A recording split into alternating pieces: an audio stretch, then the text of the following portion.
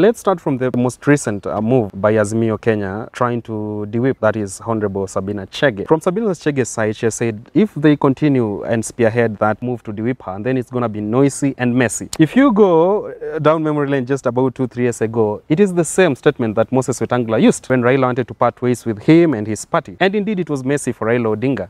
Then, do you think this time it's not just about threats from Sabina Chege, but indeed it could actually portend doom for Azimio coalition? It can be anything, it can be messy, it and can noisy. be bloody, it can be noisy, it can be what they want it to be. But allow me to remind Kenyans, I think I'll get tired. That's why by the way, you know I'm leaving this show. You can't. No, I'm getting off air very soon. Actually, I want to walk out of this business. I've done enough. I've made my contribution to my country. But let me tell you people, and I've said this repeatedly, if we are happy with the state of affairs in the country, let's continue being stupid and doing childish things. Let's continue, because the country is good.